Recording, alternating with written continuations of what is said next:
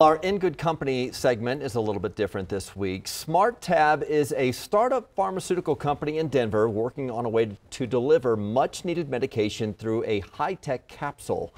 But last week, SmartTab founder Robert Nischel died unexpectedly. His family has vowed to carry on the company and innovation in his honor.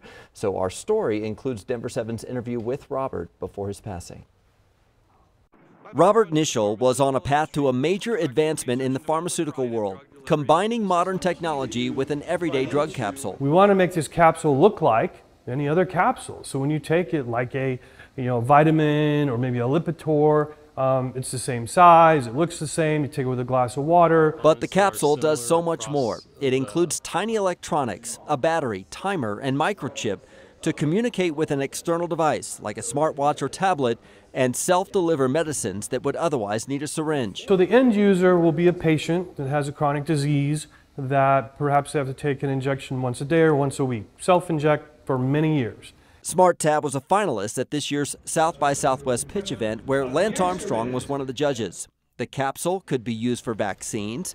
It could relay vital biological functions to your doctor. Your doctor could even change the dose or program a timed release of the drug. Here's how it works. But you basically swallow a capsule on an empty stomach. It migrates to the bottom of the stomach. It will self-orientate in a vertical position.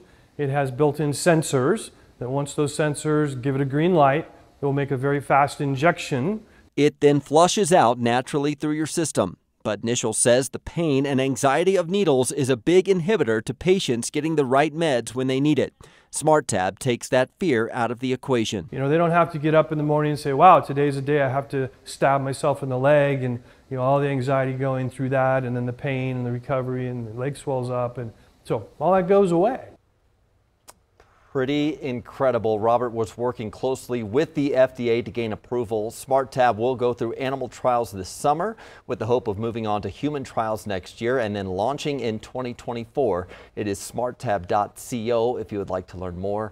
Robert was 59 years old and is survived by his wife and 2 children.